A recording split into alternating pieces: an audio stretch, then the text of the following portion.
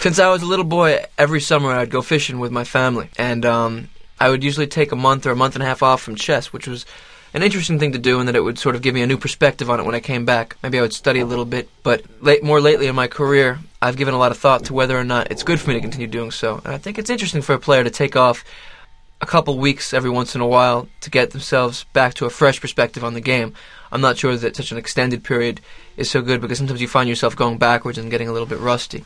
This is the first tournament that I played after I went fishing with my family last summer in '97. And it was the Florida State Championship, played in Orlando, and I actually won the tournament, but they wouldn't call me the official Florida State champion because I'm not from Florida, which was a real shame. Anyway, this was the third round game. My opponent's name was Dyson. My opponent played d4, d5, knight f3, knight f6, e3. A slightly less aggressive continuation than the main line. Usually white will play c4 and challenge black center right away. But to do this, white usually needs to have a little bit of knowledge. They have to study the openings a little bit, and a lot of guys will avoid that, just try to play a strategical game without worrying about opening knowledge. He played e3, and usually in this position I play the move c5. Try to take sort of the advantage of white right away. In this game, for one reason or another, I decided to play a different system. I played with c6. The idea of this move is sort of to see where white's next move will be before I decide how to develop my queenside bishop. I'm either going to come to f5 or g4, and the move c7, c6 will be a useful move later on in terms of strengthening my center. My opponent played bishop d3, and then I responded by coming bishop g4. So notice my last two moves. First of all, I saw where he was going to go, to d3, and then I went to g4. I pinned his knight on f3. If I had played bishop g4 right away, he would probably play bishop e2. And it would have been a little less convenient for me. So, bishop d3, bishop g4. Notice how a slight improvement on a move order can help your development a little bit. He chased my bishop with h3. I played bishop h5. There's no reason for me to immediately take the knight on f3, because the game could open up and the bishop will probably be slightly better than the knight. And also in this structure, after I play bishop h5, you should take a moment and notice what the good bishops are and what the bad bishops are, because this is very important in almost all chess positions.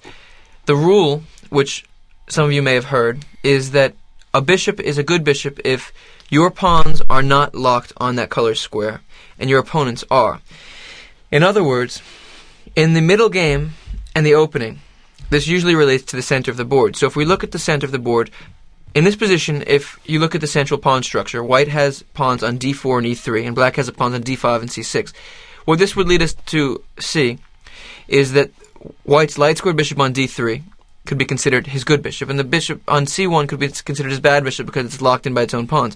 White's bishop is, the d3 bishop is more active. Black, on the other hand, has the bishop on h5, which would be my bad bishop, but in fact it's very active. It's outside of my pawn structure.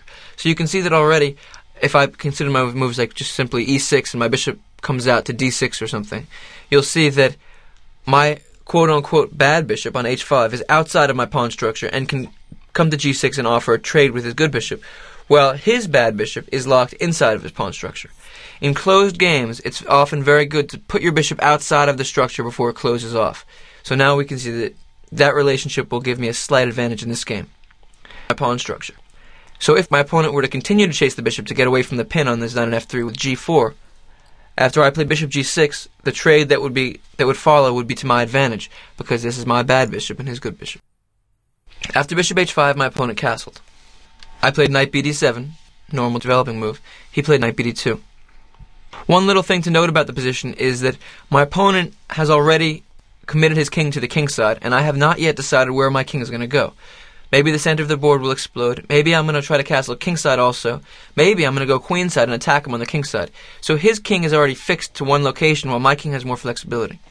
And since the center isn't opening up so quickly, there's not so much danger. And an open center, you want to castle your king to a safe position relatively quickly. When the game is closed, a lot of the time, you can maintain flexibility and decide a little bit later. I played e6, and my opponent played e4, a central move which I think is a small mistake. Now, at first we can see that e4 makes sense, because my opponent's taking a little more space in the middle of the board. His bishop on c1 is coming alive. But the problem with this move is that it gives me the option of winning the two bishops. And since e4 opens up the position, winning the two bishops is good. As I've described before, Bishops are slightly better than knights in an open game. My opponent is opening the game and at the same time allowing me to win his bishop. It's not so clear. Maybe you could take a moment and try to figure out what I mean. I played d takes e4, knight takes e4, and here I played knight takes e4, bishop takes e4, knight f6. This may not seem like a big deal to you, but in fact it is. I'm attacking his bishop on e4, threatening simply to take it and win the two bishops. The point is that if he can't retreat, if he goes bishop to d3, I can remove the defender and win the d4 pawn. Do you see how? I simply play bishop takes f3, and after queen takes f3, queen takes d4, black has won a pawn. So his central thrust e4 was slightly premature because I was able to play this idea, and now he has to give me one of his two bishops. He played bishop g5, pinning my knight, which is attacking his e4 bishop. I played the move bishop e7, blocking the pin. Now the attack on his bishop on e4 is rejuvenated. My opponent decided not to give away his light-squared bishop but his dark-squared bishop. His logic makes some sense because we've discussed what is the good bishop and what is the bad bishop. His central pawn is on d4, which would lead one to believe that his good bishop is the light-squared bishop and his bad bishop is the dark-squared bishop. These rules have got to be followed with an understanding of the fact that there are many exceptions to them. In this position, his d4 pawn could become a weakness, so one could make the argument that it would be better for him to have a dark-squared bishop to defend it. Always, when you look at these rules of good bishop, bad bishop, knights or bishops, which one are better, have an understanding that it could be an exception. There are many exceptions in chess. My opponent played bishop takes f6. Now take a moment and try to figure out what you would do here. I have two different options here. The first and most natural move is bishop takes f6. I keep a very solid pawn structure. I'm pressuring his d4 pawn. I'm threatening, in fact, to win it right away by trading bishop takes f3 and then taking on d4. My opponent would probably play c3. This position is very good for black, but maybe not better. Unclear. I have the two bishops, and in return, he has a little more central control. The position is about equal. This is one good option. I made a different decision. I played g takes f6. Now, you may be thinking about right now, wait a minute, in the last game I saw against Peter, Josh had the white pieces again in a very similar pawn structure, and he said that this was good for white. And I won the game, if you recall, pretty quickly. What I want you to draw from this game is that there are exceptions to every rule, and that to think that one structure is always bad is a big mistake. You have to be flexible when you play a chess game. In this position, it's different. There are some little differences which define the position. For one thing, in my game against Peter, my structure was like this. I had a fiend-shattered bishop. If you recall, I also discussed black wasn't able to use the open G file because of the configuration of the H2, G3, F2 pawn blockade. My king was very safe. If you go back to my position now, the white bishop is on E4, and the pawns are on G2 and H3, which means that white's king position is much looser. The reason I play G takes F6 is that I want to attack him on the G file. Also, I can play the move F5 to force his bishop away. If you recall, in the game against Peter, the dark square bishop was a big weakness for black. Now it's a fantastic piece. For white to play the move G4 and kick my bishop off of this pin would be a big mistake because it would leave his king wide open to attack.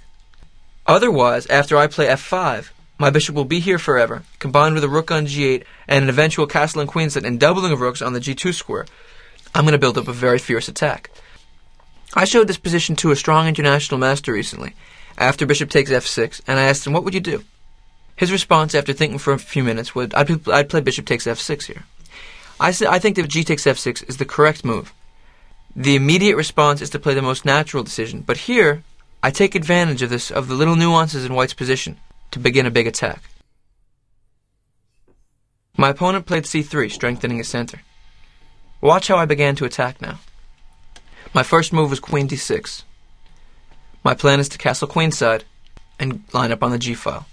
Also, moves like queen f4 are threatened now. If you think about a three-move combination for black, if I got in queen f4, bishop d6, and bishop takes f3, queen h2 would be checkmate coming. My opponent has to worry about a lot of things. Also, we talked about the fact that it's much easier to attack a position that has a weakness. My opponent's pawn on h3 is a big weakness because he cannot play g3 and believe in the solidity of his position because now the h3 square would be weak, and the g3 square would be weak, and the f3 square would be weak. It's very hard for him to defend his kingside. After queen d6, my opponent played rook e1. I castled. Now, when I played g takes f6, it was an attacking decision. I didn't immediately follow that move by lunging forward. I'm simply improving my position. I see that white can't do so much, and I'm coming at him. Rook e1, I castled. Patience. The attack is about to begin. b4. Now, when you see this move, you probably are thinking back to the Peter game. This looks surprisingly similar to that position. And when I was white, I undermined the black castle queenside position with the idea of b4 and b5. What's different in this position is that black has much more time. The timing is completely different. Black's attack is coming faster. So, what I want you to think about, looking at how my attack progressed in this game, is that when evaluating a pawn structure, you must not look at the pawns and think that that defines everything. You have to notice every little nuance of a position. Here, the open G file on white's weak and king position is more important than my slight pawn weaknesses and the fact that white is coming with b4 and b5. I played rook hg8, the beginning of my storm in the G file. And here my opponent started to feel a lot of danger. First of all, you should notice that if he plays g4, he would not be succeeding at all in closing off the G file. I would play f5. He can't take my bishop on h5 because of the pin on the G file. This, by the way, would have held true the move before. If he had played g4, I could have then played rook g8. He can't take on h5 because of the pin, and I'm going to open up the G file. White has to be very careful before pushing pawns in front of his king now. After rook g8, my opponent saw my threats of rook g7 and rook g8. Also saw the fact that I was thinking about playing queen to f4 with the idea of bishop d6. He was very concerned with his position. He played king f1. Already he's running. Now the idea of this move is, for one thing, he wants to unpin his g2 pawn, which means maybe he wants to play the move g4. It's very important to notice the little subtleties of each position. The most logical way for me to continue my attack is to play rook g7. My opponent's last move, king f1, was a very good defensive move, which had some spice to it. If I play rook g7, my most natural build-up, his idea was to play g4. Now the g-pawn is no longer pinned. My bishop is attacked, has to go back to g6. And after he takes on g6, if I take with my h-pawn, my rook on g7 looks ridiculous. And if I take with the rook, I've lost some time in my attack. It's not doing anything yet. Rook g7 would be imprecise. First, I played f5. A slight improvement in my position that doesn't allow his defensive idea. Bishop d3. What did I do now? Rook g7. The logical build-up of the attack. Queen a4. What would you do now? Of course, when our opponent makes a move, we have to think, what was his threat? He has many ideas with this position. First of all, if you recall from the game against Peter, the bishop that sat on h5 was very effective when it was pinning the knight on f3. But once the queen moved, the knight could move. Now what I mean by that is that after queen a4, my opponent is considering a move like knight e5. Leaving the bishop on h5, doing nothing, trying to block my queen on d6 out of the game, and to begin a quick queenside attack. So while the first inclination after a move like queen a4 would be to defend the a7 pawn, a move like a6 or king b8, we have to be careful. His next move may be knight e5. My bishop on h5 is a very effective piece, but if left there a little too long, could lose its power. In positions of opposite side castling, a lot of the time the game comes to one side attacking and the other side counterattacking. As opposed to attack and defense, sometimes it's a kind of race, one side at the other side. To win this race effectively, a lot of the time you're going to have to make a very specific decision. You're going to have to calculate confidently. Also, when your opponent attacks you, there are two principal ways of responding. One is defense, and another is counterattack. My opponent's idea with queen a4 challenged me. Will I defend my a7 pawn, or will I run at him, seeing that I can go faster? My first move is bishop takes f3, not allowing his knight to leave the square. I should note that if he takes on a7, it wouldn't mean anything. After bishop takes g2 check, I'm attacking him, and I'm up a piece. He took back, g takes f3. Now we can feel that white's king is looking very loose. What would you do now? A certain kind of position has come upon the board. Bishops of opposite color. My bishop on e7 is a dark square bishop, and his bishop on d3 a light square bishop. Bishops of opposite color positions are very unique. In the middle game, one of the first rules in these types of positions is that attack, initiative, is the most important thing. Because the bishops can never meet, they do separate tasks, it tends to create a situation in which there's a race. So often, pawns don't matter so much, and in bishop opposite color position, a lot of the time, one player will sacrifice a pawn or two or even three to open up your opponent's king to begin an attack. And an attack with a bishop opposite color can be very dangerous. Here my a7 pawn is attacked. If I defend by a move like king b8, he'll play b5, and suddenly his attack is starting to come. I don't want to give him any time. I left the pawn on a7 and attacked, queen h2. My opponent played queen takes a7. What is my idea? Did you think my idea was here to play queen takes h3 check? Remember, pawns are not so important. The key weakness in his game is not that square. After queen takes h3 check, king e2, his king is surprisingly safe in the center. Now moves like queen a8 check are coming. My king is a little bit under attack. Things can go the wrong way. Think about the reality that in this position we have bishops of opposite color. Notice a weak square in his game. Take a moment, hit pause. What do you think I played? One square in his position which I can attack more than he can defend is the f2 square. His bishop can have nothing to do with it. I played rook g2. It was this move that I saw when I played bishop takes f3. Of course, I analyzed all of his checks. If queen a8 check, I would easily play king c7, attacking his queen. After queen a5 check, king d7, he has no more effective checks. Now he has to deal with the f2 square. His only way to defend it is rook e2, which has a big downside of taking away that square from the king to escape. Black has three mates in one. Rook g1 mate, queen g1 mate, or queen h1 mate. My opponent decided to defend the f2 square with d5. A very good move, but unfortunately it's too late. If I quickly check him with queen g1 check or rook g1 check, he comes up to the e2 square and his king is pretty safe. Remember, f2 is the focal point in my attack. What did I do? Do you remember we've been talking about bishops of opposite color? The f2 square? Does he have enough checks? Calculate. What did I play?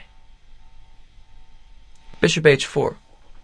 I'm leaving my king defend for himself because I've calculated that white doesn't have enough checks. Let's take a look. Queen a8 check? No problem. King c7. If my opponent were to play d6 check now, I would simply take with the rook, and he's out of checks. His only move is queen a5 check. And here I have a number of ways to get out of everything. The most effective is probably simply b6, blocking. After queen a7 check, I could play king d6. He has no more good checks. f2 is hanging. He's going to get mated. While my king might look a little precarious on d6, his hourglass has run out. Mate is coming soon. My opponent played queen a8 check, king c7, and he resigned. There's no way to defend f2 anymore. So now that you've seen two different games in roughly the same pawn structure, why don't you go back and take a look at them again? Notice in the first one, I took advantage of black's weakened queen side to attack. My king was safe. In the second one, white's king side was a little bit weaker, and I took advantage of that to attack.